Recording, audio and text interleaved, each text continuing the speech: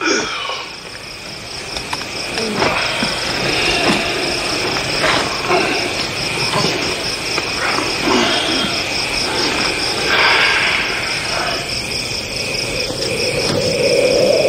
while he was praying, the aspect of his face changed its appearance, and his clothes became dazzling white. Suddenly, two men were talking with him. They were Moses and Elijah, who appeared in heavenly glory. You will fulfill God's purpose. You will die in Jerusalem.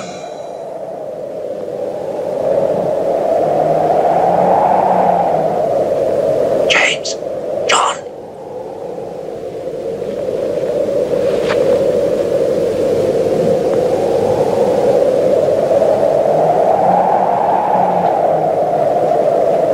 As they were leaving, Peter said to Jesus, Master, how good it is that we are here.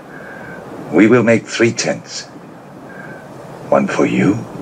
As Peter spoke, a cloud came and overshadowed them. And one for Elijah. And the disciples were afraid. And a voice came from the cloud saying, "This is my son, the chosen one. Listen to him." Lord, we thank you for your word. We thank you, Lord, for Jesus. Lord, for giving us the ability to hear your voice today. Lord, even as we delve into this next installment of your word on, Lord, worship being a response to your glory, we ask you, Lord, to speak to us. We declare that each of our hearts are good soil.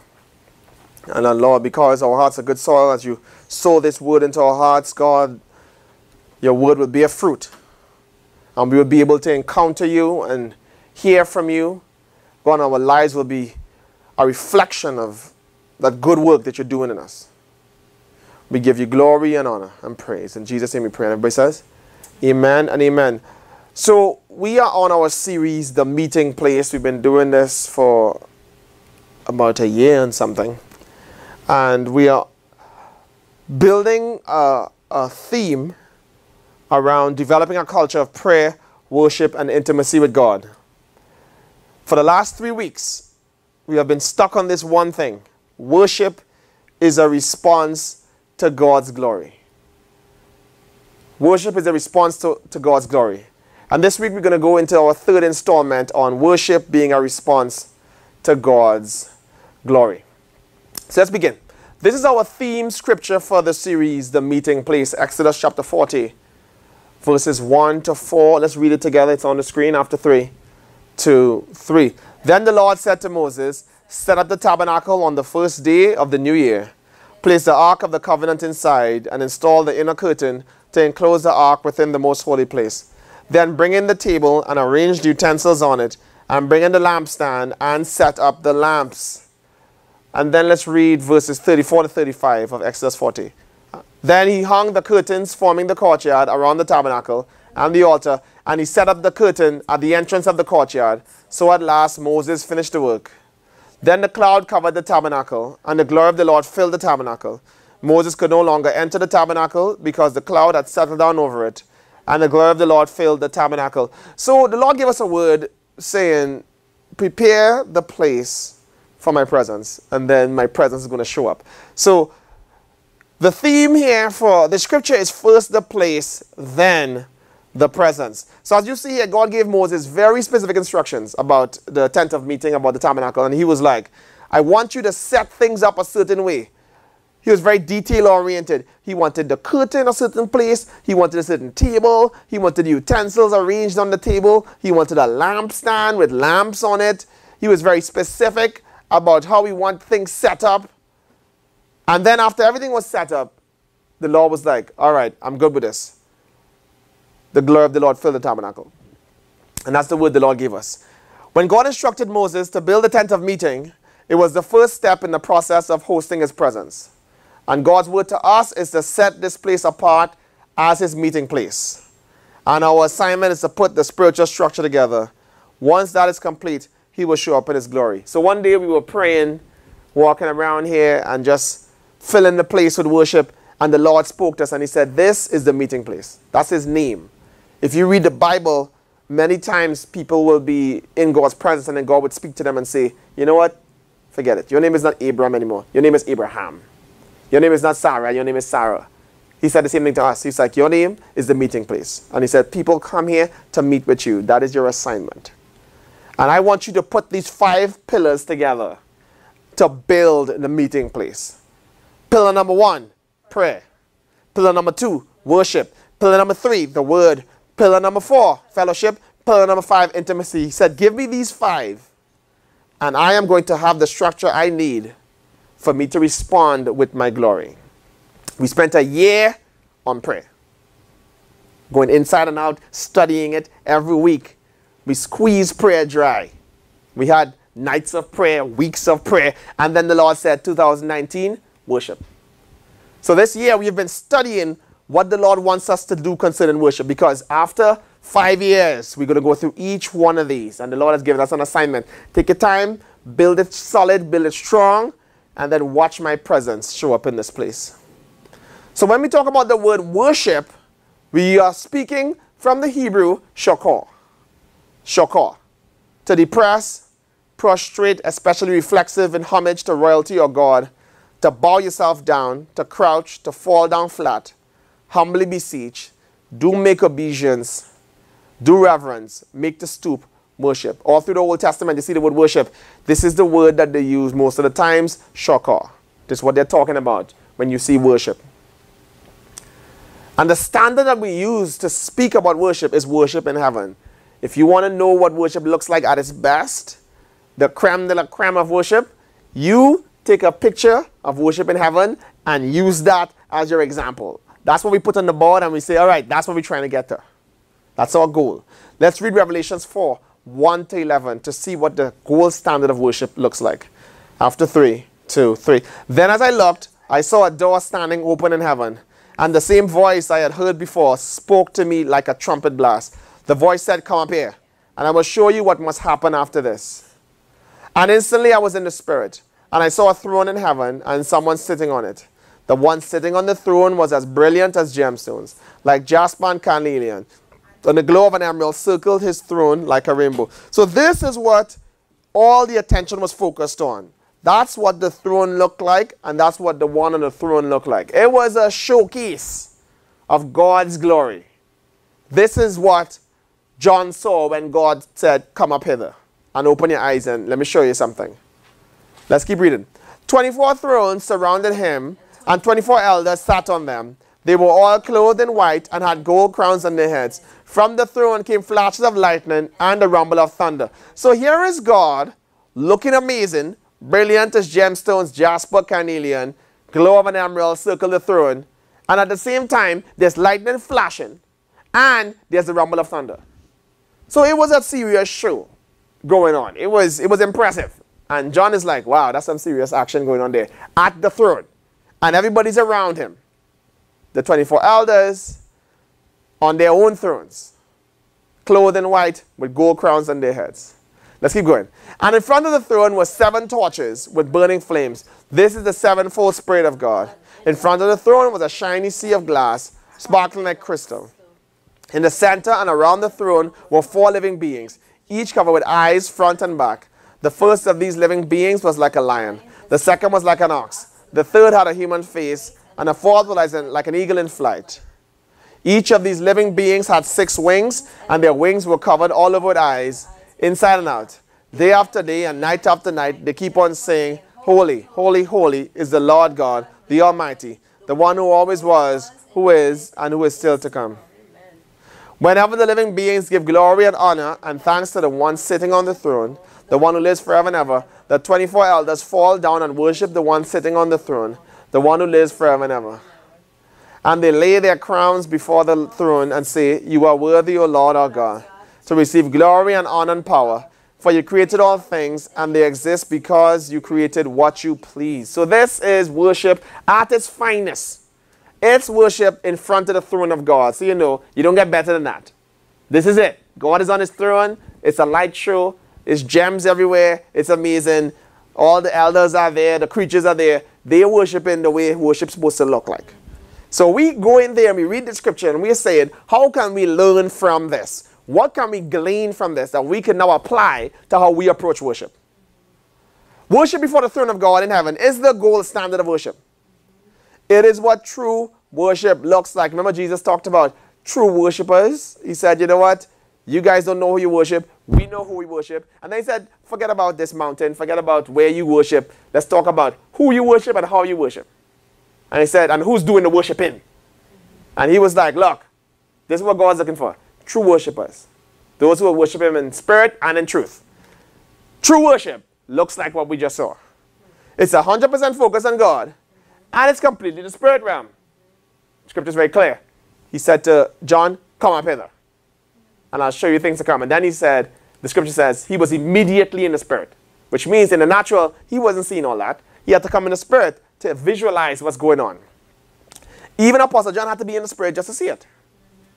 And from it, we learn some valuable characteristics of true worship. Now let's break this down. What did we get out of that scripture? Revelations 4, verses 1 to 11. We got 10 characteristics of true worship. 10 characteristics of true worship. The first one is what? God extends the invitation. What's the second one? It's 100% spiritual.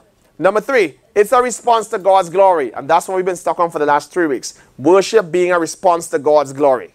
Because there's so much in there that God wants to show us, so much to unwrap. He's like, give me one more week. Give me one more week. So we're like, all right, this is our 3rd week. Worship is a response to God's glory. After that, we're going to focus on, it's focused on God. True worshipers are holy. Number 6, it's led by the Holy Ghost. Nobody's too big for it. It's about God's holiness. It's submission. It restores order. That's what God sees and shows us when it comes to true worship. He's like, y'all, look at what we are doing in heaven. That's the standard. And we glean these 10 things out of Revelation. Everybody sees that? So let's keep going. Worship is a response to God's glory. We pull it out of Revelations 4:3. Let's read that piece. The one sitting on the throne was as brilliant as gemstones, like jasper and carnelian, and the glow of an emerald circled his throne like a rainbow. That is what the 4 and 20 elders were seeing. That's what the living creatures were seeing. It was a show. And they were worshiping in response to what was in front of them. So as Apostle John observed worship in heaven, the first thing he noticed was God on his throne. Then he noticed God's glory. There's a reason why the worship was so glorious. It was a direct response to God in his glorious splendor. If you see God like that, you can't help but worship him. That's why your worship is a response to who you see God as, to what you see of God. So you see God's glory, you're going to worship. Everybody gets that? The word glory. Kavod. Kavod. Hebrew. When you hear the word glory, it talks about God's weight, honor, splendor. When somebody says the glory of God, you go to the Old Testament and you study it. The weight, the honor, the splendor of God. God's glory is his discernible, recognizable, sometimes tangible presence. Then somebody says, hey, I encountered the glory of God. What that person is saying, I encountered God's presence in such a way that I could actually tell the presence of the Lord was there. It was discernible. I could discern it. I can tell something changed in the atmosphere. This is different. Discernible. Recognizable. I could recognize that the Lord was there. Not just I think, I believe by faith. No, I can tell you, yes. Without a question, I know I encountered the Holy Ghost. And sometimes tangible. Sometimes you can feel something. You can actually feel something sometimes. You'll be like, what was that? The Holy Ghost can show up in such a way where you can tell something just happened. I can feel something. I can feel him in this place. I can leave, I don't feel him. I can come in, I can feel him. I go somewhere else, and I don't feel him, and I come over here, and I can feel him. That's what we're talking about, where we go beyond just by faith. I believe the Lord's there because he's omnipresent. He's everywhere. And go to, yes, he's omnipresent, but he's manifested in this place in a special way. When I come in here, something's different. When we sing that song, something changes. Like there's something about this manifestation of the presence of the Lord that's different from everything else I'm encountering with him. And we're talking about God's weight, his honor, his splendor, where you can feel something rest on you. Feel something rest in the room. You can feel it's thick with the presence of the Lord. That's what we're talking about, the glory of God. Everybody gets that? Yes. Discernible, recognizable, sometimes tangible presence of God. Yes. Weight, honor, splendor. Kavod. So let's talk about reflecting God's glory. Exodus 34:29-35, a story of Moses tangibly impacted by the glory of God in such a way that it changed the way he looked, that it scared people. Like, he encountered the presence of the Lord in such a way that he changed. He didn't walk out of God's presence the same way he walked in. And that's what we're talking about, that kind of presence of the Lord. The glory of God where something happens to you, where you don't just walk in and walk out, wow, that was cool. No, it wasn't just cool. Something happened to me. Exodus 34, verse 29-35. Let's read it together. Exodus 34, 29-35, New King James Version, after 3, 2, 3. Now it was so, when Moses came down from Mount Sinai, and the 2 tablets of the testimony were in Moses' hand, when he came down from the mountain, that Moses did not know that the skin of his face shone while he talked with him. So he's talking to God. And you know God is blinding light. There's other scriptures that said that. He's blinding light.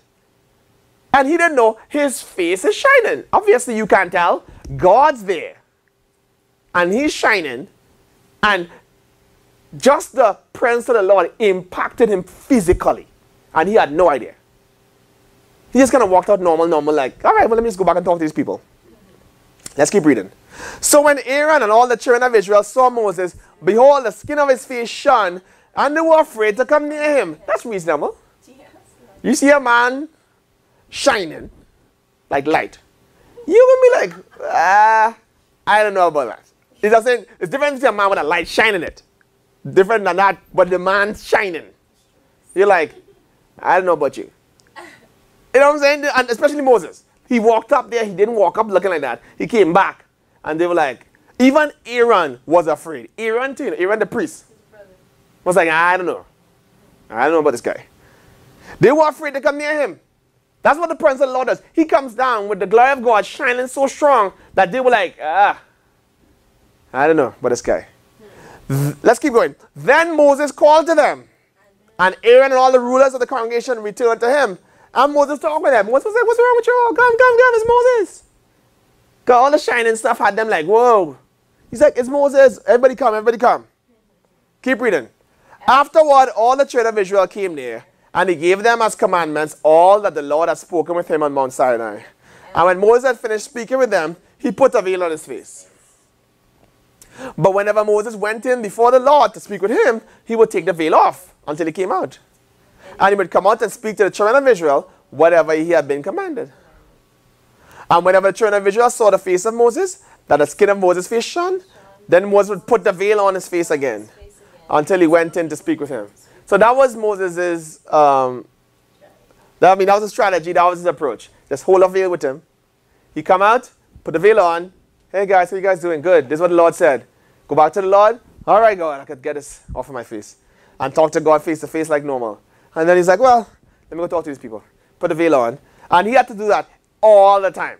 And the scripture showed it. It was back and forth, back and forth. All right, let me go talk to these people. Put the veil on. All right, God, let me go back and talk to you. Take the veil off.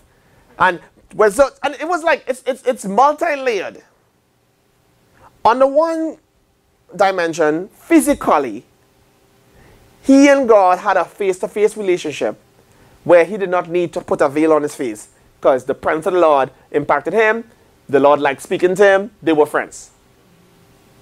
With the people, on the other hand, couldn't handle the presence of the Lord like that. So even the remnant of the presence of the Lord on Moses was too much for them. Far less for them even going to God's face themselves. Just the reflection of God's glory, they couldn't handle it. Yeah. And that's from a physical perspective. Now figuratively, Moses was able to speak to God plain. He was able to interact with God without any covering, without any pretense, without any mask. Because God could handle him. He knew Moses, Moses knew God. They were cool like that. The people, not so much. So that's why he needed a veil. It's like Jesus speaking in parables. But he's like, you know what? When I'm with my disciples, I can tell you exactly what God's saying. But everybody else, they can't handle it. I'm just going to give them a big picture. You know, I'm going to get a story that kind of gets to the point, and it's going to blow your mind still. But it's not really the real deal. That was a figurative description of what it was like, you know? Veil, you and I, we're cool, but we're not that cool. God, you and I, we're really, really close. Veil, we're cool, but we're not that cool. We're really, really close. And that was how Moses had to operate non-stop. So the time Moses spent in God's presence physically impacted him, and he didn't even know it. The glory of God caused his face to shine, and it scared the children of Israel so much that he had to put a veil on his face. How has the presence of God changed you, and do the people around you see the difference? Is it possible that the presence of the Lord could impact you to the point where other people could notice? Because if you read something about Peter and John, who were unlearned men, the scripture called them unlearned, you know, in our vernacular, it's all to be like, whoa, you're very unlearned. But the scripture is very honest. You know what I'm saying? The scripture was like, look, let's just be honest. 2 fishermen, they're unlearned, and they get out there, and they are speaking to people. The Bible is real clear. That's very, very straightforward. They don't care about offending people. They're unlearned. Let's just be honest. Not even try. They didn't try to use nice words. So these 2 guys are speaking. The scripture says that when they saw the boldness of Peter and John, and one translation says, when they heard the unfettered eloquence of Peter and John, the people said they must have been with Jesus. In other words, they knew that the only way these 2 fishermen could stand up in front of us with such authority and speak with such boldness and speak with such eloquence and confidence and speak words that can impact our lives, they must have been with Jesus. How has Jesus impacted you to the point where people can recognize it? Yes. Where they can look at you and be like, she must have been with Jesus. He must have been with Jesus. You know what? He had to be a Christian. She had to be a Christian. Man, I can tell you be going to church, right? I can tell you have that kind of vibe, like you just worship God. Like, how has the presence of the Lord impacted you so that other people can notice it? Because Moses, they knew he had been with the Lord because he was physically shining. But what has happened to you? How have you been impacted? But let's talk about glory in the New Testament now. Glory in the Greek, doxa. In the Greek, doxa. We're going to bring it up to the New Testament now. What does that mean? 1, magnificence, excellence, preeminence, dignity, grace. So when you read in the New Testament about the glory of God, you're talking about God's magnificence, his excellence, his preeminence, his dignity, his grace. What else are you talking about when you talk about glory of God in the New Testament?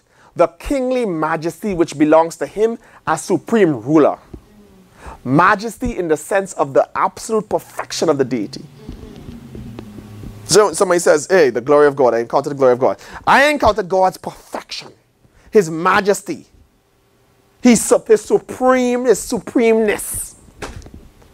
And then, of course, the glory of God.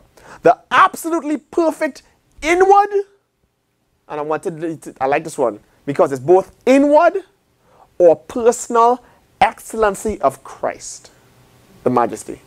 This one talks about the glory of God inward, the inside, where I'm not just talking about your face shining.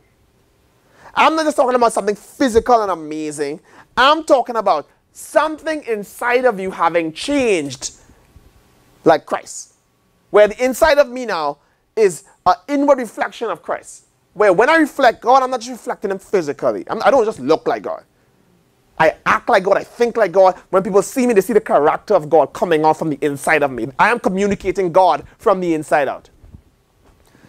The perfect inward or personal excellency of Christ. So when I say, hey, we want the glory of God in this place, yes, we want to feel him. Yes, we want to encounter his presence so we can get healing and deliverance and freedom. Because the scripture is very clear. Where the Spirit of the Lord is, there's liberty. In the presence of the Lord, there's fullness of joy. At his right hand, there are pleasures forevermore. We want the glory of God because miracles take place in the glory of God. Yes, sirree. We want all of that. But we also want the inward change that comes from encountering God's presence. Where something about me changes when I'm around God. So Jesus went to this tax collector to have dinner. You know, everybody's looking at him like, how are you going to have dinner with a tax collector? Mind your business. He's over there eating at the man's table, right? He's a tax collector, right? Now, it's amazing. And wouldn't you tell, I heard one pastor point this out. It blew my mind. Jesus was sitting down eating, just minding his business. And the tax collector just all of a sudden gets up and says, I repent. I'm going to give back twice as much to all the people I stole from, and I'm never going to do this stuff again.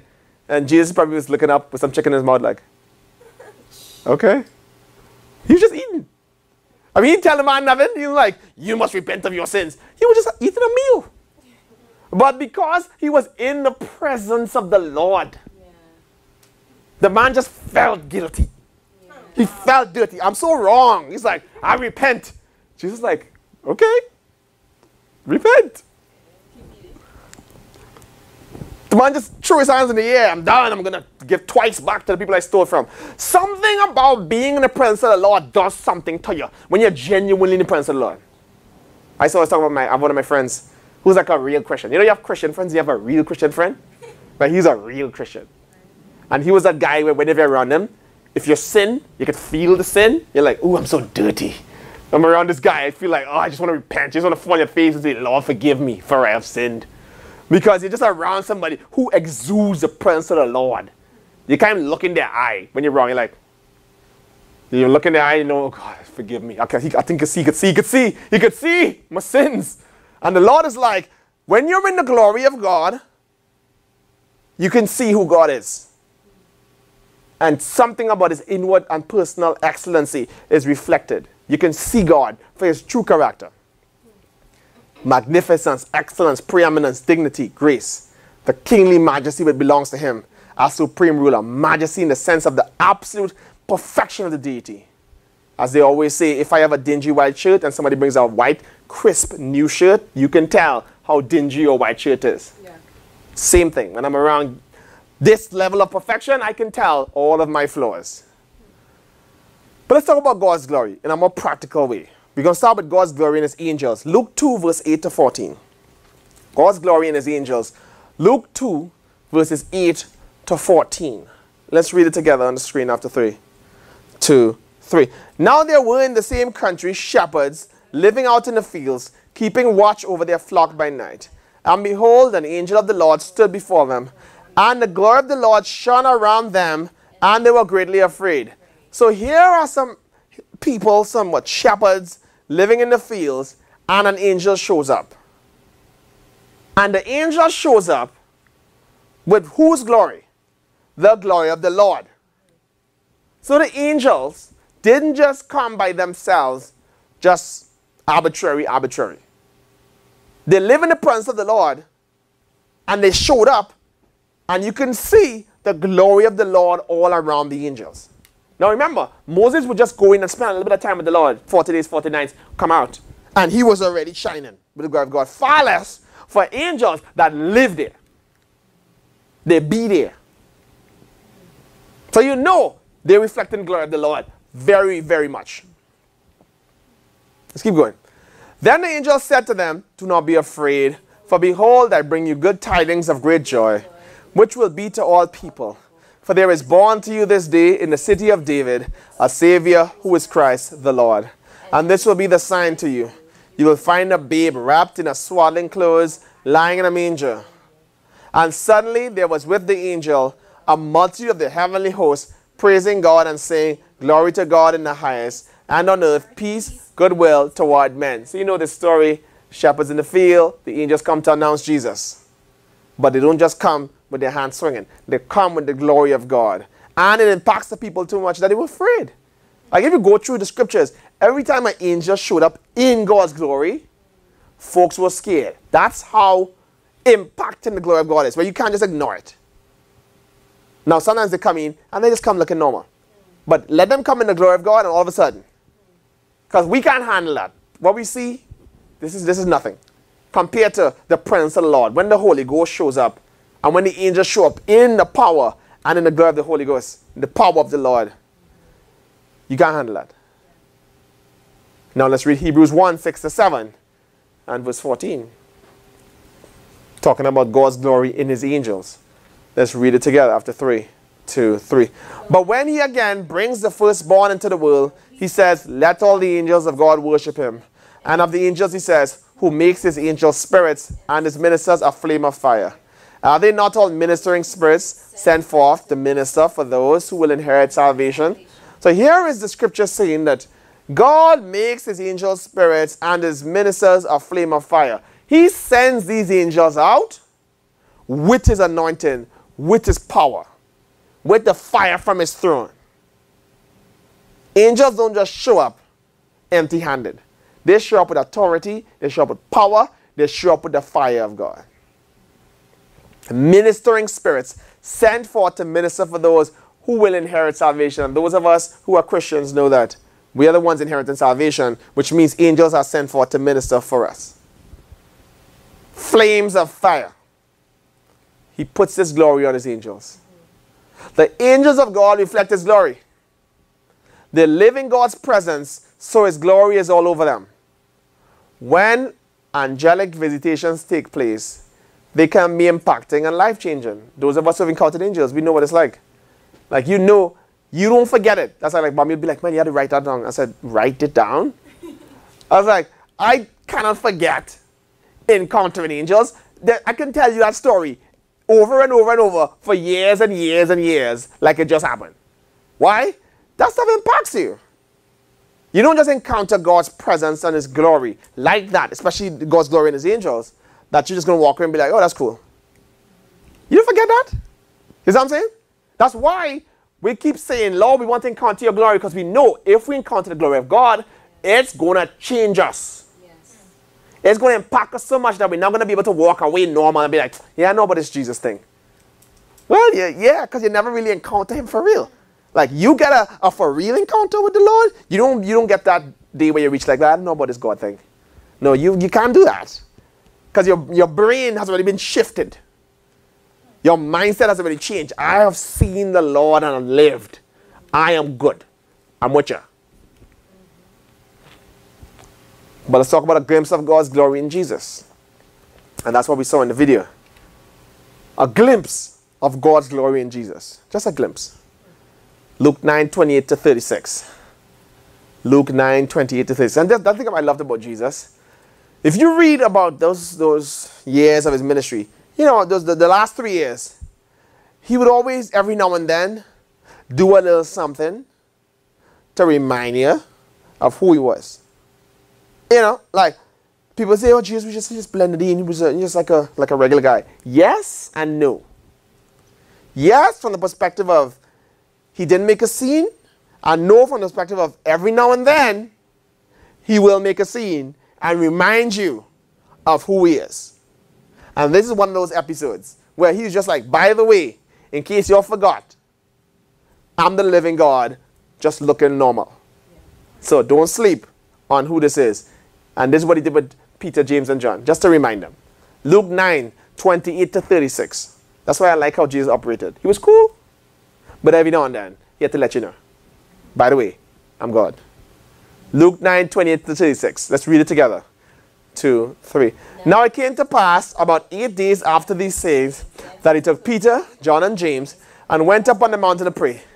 As he prayed, the appearance of his face was altered, and his robe became white and glistening. And behold, 2 men talked with him who were Moses and Elijah. Like, was that all that necessary? He's like, I just had to let them know, like, look, just so you know. You know, because he got done it by himself too. He's like, no, I want Peter and John and James to recognize who I am. You know what I'm saying? So I'm just going to pray, and then while I'm praying, I'm going to start glowing. And then while I'm glowing, Moses and Elijah are going to materialize out of the spirit realm. Just so they can see, yeah, I'm for real. Yeah. That's why it's always funny when people talk about, yeah, you know, Jesus was just one of those prophets. I was like, okay. Which other prophet did this kind of stuff? I mean, he's praying normal, and then all of a sudden he starts glowing. Like, what's all that about? And then Moses and Elijah just show up. And they just start talking and having a full conversation. And just Peter, James, and John is looking at them like, okay. Yeah, they're just looking at it. Let's keep reading. Wait, stop. Let's go from, and behold. Let's go. And behold, 2 men talked with him who were Moses and Elijah, who appeared in glory and spoke of his decease, which he was about to accomplish at Jerusalem. Stop right there. So there, you know, the time, yeah. Jesus, you know, you got to go to the cross, which he knew, but it was good to have a reminder. Both Moses and Elijah came to remind them again, hey, we going to the cross, right? Remember the plan. Stick with the plan. We go into the cross. Because nobody else really understood. I mean, even his right-hand man, Peter, was like, you're not going to no cross. If they come, I'll be right there to save you. It's like, nobody's taking you. It's like, all right. God was like, Moses and Elijah, we need to go down and chat with him a little bit. And he reminded them. And they were also in God's glory. So here is Jesus, who in an instant was able to just flip a switch and be like, the glory of God started to shine on him. And then Moses and Elijah show up in God's glory. Just to remind him, by the way, you're going to the cross. Let's keep reading. But Peter and those with him were heavy with sleep. And when they were fully awake, they saw his glory and the two men who stood with him. So Moses and Elijah stand up there with Jesus. And they're all in God's glory. And Peter and the guys finally wake up. Like they were still heavy with sleep. In other words, they were drowsy. But as soon as they catch themselves, they saw God's glory. That was what they were seeing on Jesus. They saw his glory. And they saw the two men standing with him, Moses and Elijah. Let's keep reading. Then it happened, as they were parting from him, that Peter said to Jesus, Master, it is good for us to be here, and let us make 3 tabernacles. One for you, one for Moses, and one for Elijah. Not knowing what he said. Number one, how could he recognize Moses and Elijah? He had a picture?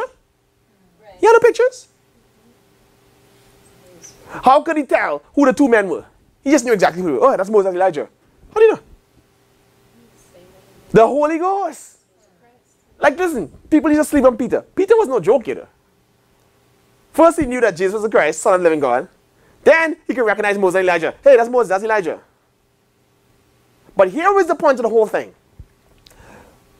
How did Peter respond to the glory of God? He saw Moses and Elijah. He saw Jesus in his glory. And what was his first thought? Hey, let's make some tabernacles. It's like, what do you do when you see the glory of God like that? You're ready to worship one time. You're like, whoa, whoa, whoa, whoa, whoa. I got to memorialize this. You don't just see God in his glory and just be like, oh, that's cool. Let me go back to sleep. No, you respond with worship. And that's why your worship has to be based on your encounter with the Lord. Until I see God a certain way, until I encounter God a certain way, my worship can't be elevated. Yes. It's always going to stay at a certain level because that's the level I know God at. Yes. That's the level of my encounter with God. If all I do is go to church and read the Bible and go home and act normal, that's how much I'm going to worship God. That's the level my worship is going to be. If I'm a Easter and Christmas, that's the level my worship is going to be. And the point is, this man saw Jesus in his glory and was ready to build a tabernacle. Yeah. And he was like, for Moses and Elijah too. Let's just tabernacle time. That was his response. We have to do something about this. Yes. That's how amazing it was. And that's why when God says, let me show you my glory, because I know if you see my glory, you will not help but respond with worship. Yes. He said, one for you, one for Moses, one for Elijah, not knowing what he said. Let's keep reading. While he was saying this, a cloud came and overshadowed them, and they were fearful as they entered the cloud. And a voice came out of the cloud saying, this is my beloved son, hear him. When the voice had ceased, Jesus was found alone, but they kept quiet and told no one in those days any of the things they had seen. So, I mean, if you thought that was everything, God was like, the grand finale, a cloud comes and descends on them. And then inside the cloud, they start hearing God's voice talking to them. I mean, Peter, James, and John, look at the encounter they had with the Lord. I mean, you can't forget this stuff. Which is why, of course, they turned into powerful testimonies of God's goodness and God's grace. Powerful preachers of the gospel. You can't have these kinds of experiences and then say, well, I'm done with this. I know about this Jesus thing. People be like, well, I know, you're full of a myth. You know, what you're talking about, you know, you're emotional. I was like, all right, I can help you. I was like, I know what I saw. I remember the cloud. I remember the cloud talking to me. I was like, yo, I'm in. A glimpse of God's glory in Jesus. Peter, James, and John were fortunate to get a glimpse of God's glory in Jesus. It was discernible and so magnificent that Peter wanted to set up a tabernacle to memorialize the experience.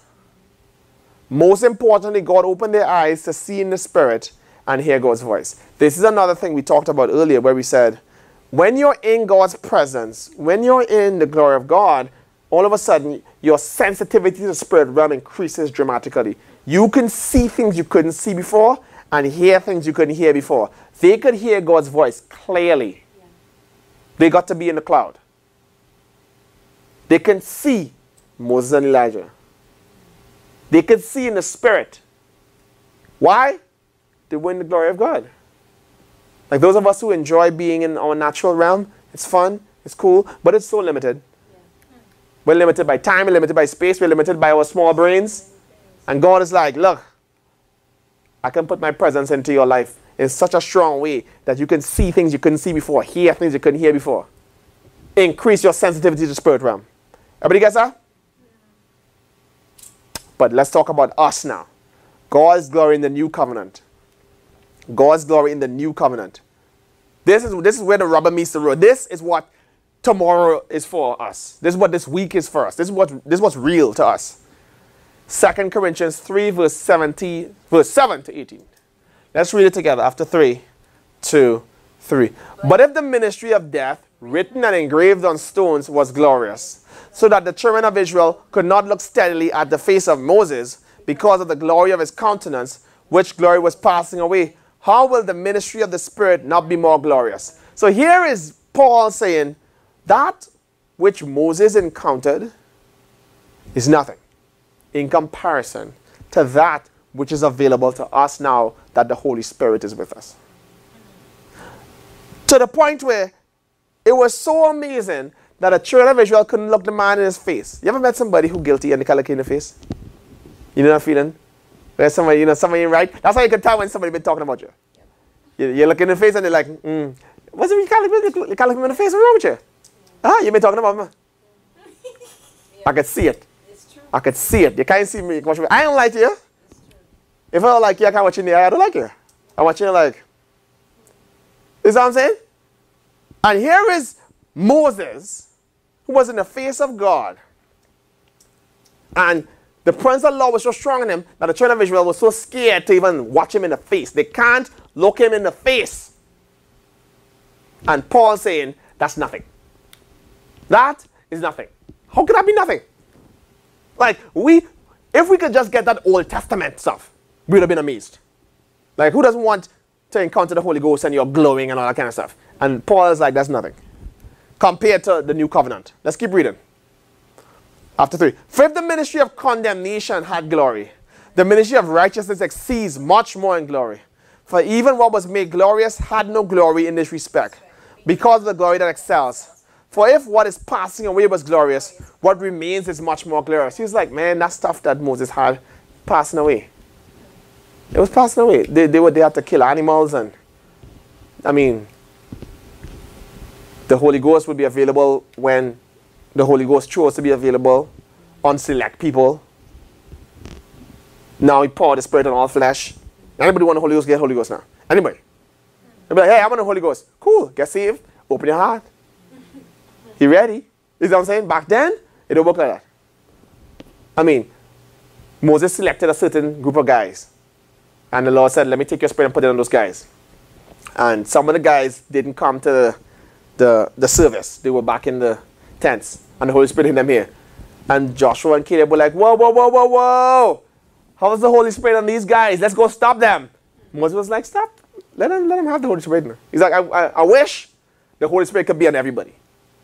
They couldn't have it then, but that was his wish, which was answered in Pentecost when everybody got the Holy Ghost. But let's keep reading.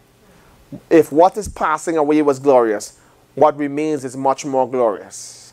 Keep going. Therefore, since we have such hope, we use great boldness of speech.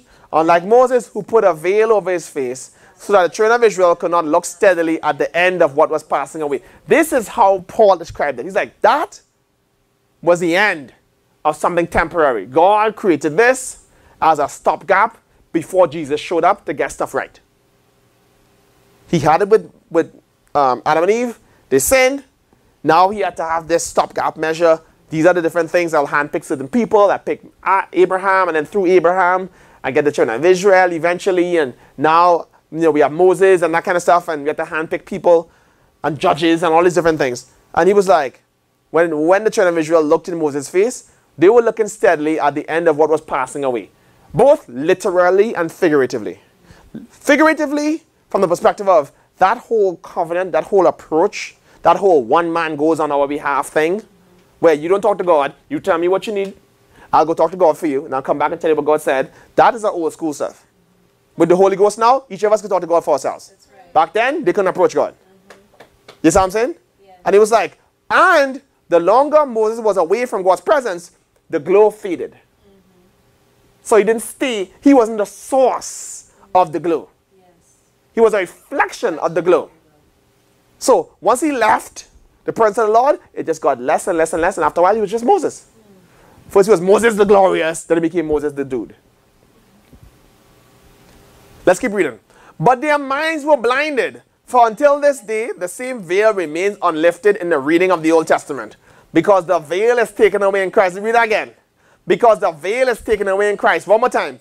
Because the veil is taken away in Christ. So here you see Moses with this veil, which obviously, as you know when you read the Bible, everything's layered. It was a literal veil the man had over his face so he couldn't shine and scare people, which also represented the veil that protected the Holy of Holies from Joe Schmoes from entering. And there's also a veil that was on their minds. Their minds were blinded. For until this day, the same veil remains unlifted in the reading of the Old Testament. In other words, they read the Old Testament and they can't see what's really going on. Which is why they couldn't recognize Jesus. They knew in the Old Testament who the Messiah was supposed to be, what he was supposed to do, all of that. And then the Messiah stands in front of them and they're like, hey, I'm waiting for the Messiah. And he's like, here I am. No, not you, the Messiah. They're still waiting for the Messiah. He done come and gone back to heaven. And they're still looking around. So where's the Messiah? Everybody's like, he been here. And he's gone. He's come back too. And when he come back, he's probably going to be like, hey, where's the Messiah? Yeah. But then he says, the veil is taken away in Christ. But let's keep reading. But even to this day, when Moses is read, a veil lies on their heart. Nevertheless, when one turns to the Lord, the veil is taken away. So here is this whole parallel where they will read the scripture, but not only their minds are blinded, their hearts are blinded. There's a veil blocking them from what they're reading. So they will read it and still not see the truth of what it's saying. So both literally, Moses couldn't talk to them plain without putting something over his face. The writings of Moses still can't speak to them plainly without a veil being over their face, over their heart, over their mind. But the scripture says, nevertheless, when one turns to the Lord, the veil is taken away. Let's keep reading. Now the Lord is the Spirit, and where the Spirit of the Lord is, there is liberty. But we all, with unveiled face, beholding as in a mirror the glory of the Lord, are being transformed into the same image from glory to glory, just as by the Spirit of the Lord. This word glory is doxa, the majesty of God, but also the perfect inner character of Jesus. So the scripture says, now we have access because we have turned to the Lord and the veil has turned away. We don't have any veil anymore.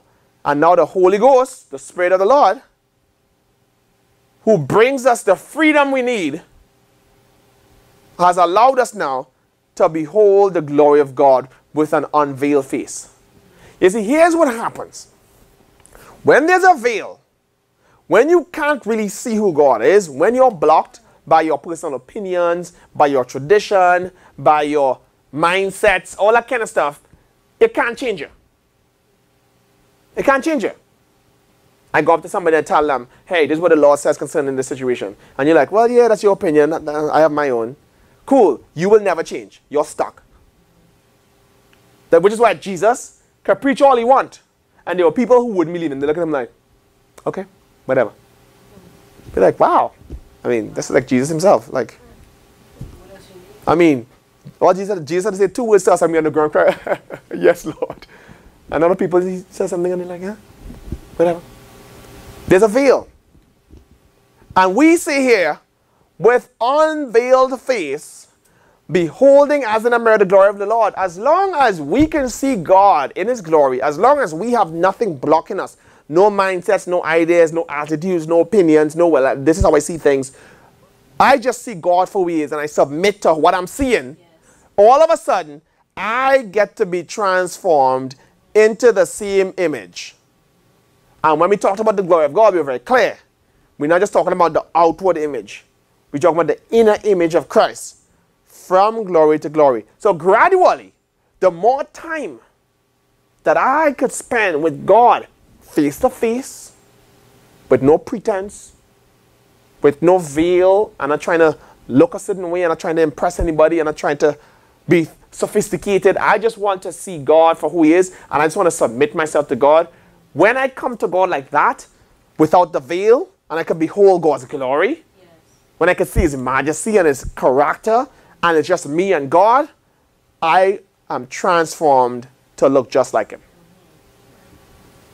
And that's the glory in the new covenant, where no longer does God have that glory from afar off and I can just see it. And it's amazing. Or I get to be like Moses, where I can encounter it and it impacts me, but when I leave, after a while it begins to fade. No, when I encounter God's doxa, it changes my character. It changes who I am from glory to glory, which means it happens in stages. It doesn't all happen at once, which is why it's always amazing why people think, you know, you get saved and all of a sudden you're suddenly transformed. Yes and no. Yes, from the perspective of your heart really does change. There is a shift. But there's a lot that still has to happen for you to be completely changed into who you're supposed to be. Because there's a lot of things that have to be undone. You didn't learn all that stuff in one day. But now you have to change your mindset and your mind has to be renewed. That's what he's talking about. The more time I spend with the Lord, in the presence of the Lord, in his glory, where it's discernible, where I'm no longer just religious about it, where I can tell this is the Lord, I can feel the Lord's presence, I can see God, this is deep, this is something special. The more time I spend in that kind of atmosphere, the more I begin to change. And it happens layers. I get it 1 week. A little change. At 2 weeks. At 3 weeks. At 4 weeks. You spend a couple of years in the presence of the Lord. Like that. You wouldn't even realize how much you changed. You know like how Moses couldn't tell his face was glowing? You wouldn't even realize how much you changed until somebody who saw you before and sees you after lets you know. Like, what to you? What, nothing? I'm cool. And you're like, what happened? They're like, no, you changed. How? I'm the same person. No, you're not. Stop. You're not the same person. Which is why, like, when Christians try to go back and hang with their old friends, you know, and they're still in the same place, and you're trying to go back, hey, how's everybody? And everybody's like, we're good. Cool. Like, so what are we doing tonight? No, what we're doing is going to the club. What you're doing is whatever you were supposed to be doing on a Friday night. That's what you need to be doing. We are not going where you're going, and you're not going where we're going. Like, don't try to hang like you're normal now. Yeah. And, you know, that's why the joke was when we went home, and that young man was talking about Friday night. He wanted to go vibes his friend. His friend was like, so what you doing here? Man, just come to vibes. Just come to vibes here. He's like, vibes me? You're not supposed to be in church? It's Friday night. And he's like, okay. The man went to church. Why? What are you doing? The presence of the Lord has already changed you. You do not fit anymore. You don't look like them. You stand out. They can't watch in your eye. Which is why they can't have fun with you. You kill the fun. Because you bring the presence of the Lord into their situation, and they don't want the presence of the Lord in the situation because it's convicting. That's right. I just want to do what I want to do. Like, what's up with this Holy Ghost thing? Let me just have fun. And that's the thing about this. You spend time in God's glory, it will transform you, and you don't have to transform yourself. You just get transformed. Which is why all you're trying to do is get into his presence. So you don't have to change yourself. You get in the presence of the one who can change you. That's right. I ain't trying to be different. I'm just trying to be in his presence. I'm trying to be in his face. He will make me different. I wouldn't even notice I changed. Yes. You find yourself saying things you never believed you to say. Like, wow, I never thought I would respond like that. You know, things that you, 4 years ago, you'd have blown up over. You're all calm and stuff now. You're like, well, it's cool. Stuff you couldn't, you'd hold on to a grudge for 6 months. Now you're like, I forgive you. And you're shocking yourself. You look at yourself like, wow, what happened to me? You've been in God's glory. That's right. He transforming you. You're becoming that person He's dreamed you're supposed to be. But the only way you get to be that person is you're supposed to be in His face. In His face. In His glory. You will be changed into what you see. Not just on the outside, but His inner perfect character. Everybody gets that? God's glory is now accessible to all who have turned to Christ. This unfettered access allows us to see God for who He truly is and reflect what we see in Him in our own lives. So what must we do to see His glory now that He's made it available to us all? Worship. If I want to see God's glory, and I know that when I'm in God's glory, I change. When I'm in God's glory, I know it makes me bold like Peter and John. It takes one who is unlearned and elevates that person. I know when I'm in God's glory, miracles take place. I know when I'm in God's glory, wherever I was in bondage, I'm free. I know when I'm in God's glory, if I'm dealing with depression and the spirit of heaviness, all of a sudden, have the joy of the Lord. Have the garment of praise. So if I know all of that comes from God's glory, also, I know when I'm in God's glory, I change without having to change myself. The glory changes me. I become like what I see. And I know the more I see God's face, the more I see Him for who He is, I become like Him. And I'm like, how do I get to see that? Worship. Worship. Closing scripture. Worship invites the glory of God. Worship invites the glory of God. We've been teaching that worship is a response to God's glory, but it's a cycle of glory. It also invites the glory of God. 2 Chronicles 5 verses 11 to 14.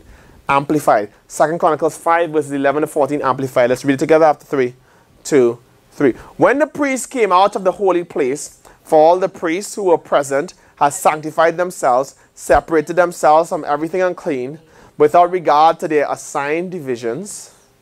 And all of the Levitical singers, Asaph, Heman, and Jeduthun, with their sons and relatives, clothed in fine linen, with cymbals, harps, and lyres, were standing at the east end of the altar.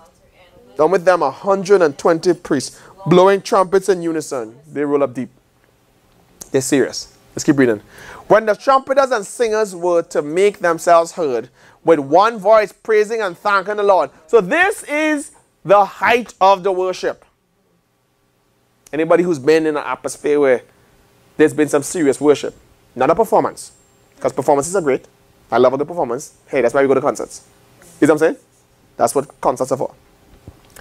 When you're in the height of the worship, it's one voice. One voice. The singers, the musicians, all with one voice. Praising and thanking the Lord. So here is the worship at its height. To the point where you walk in there and all you're hearing is one sound. You know something's about to happen. It's like it gets to that point where all of us finally get to that point where we're all in one. Because when you get to heaven, the 420 elders and all the creatures, they all in one. Those crowns go down at the same time. Everybody is in sync. Let's keep reading. And when they raised their voices, accompanied by the trumpets and cymbals and other instruments of music, and when they praised the Lord, saying, for He is good, for His mercy and loving kindness endure forever, then the house of the Lord was filled with a cloud, so that the priests could not remain standing to minister because of the cloud. For the glory and brilliance of the Lord filled the house of God. We understand how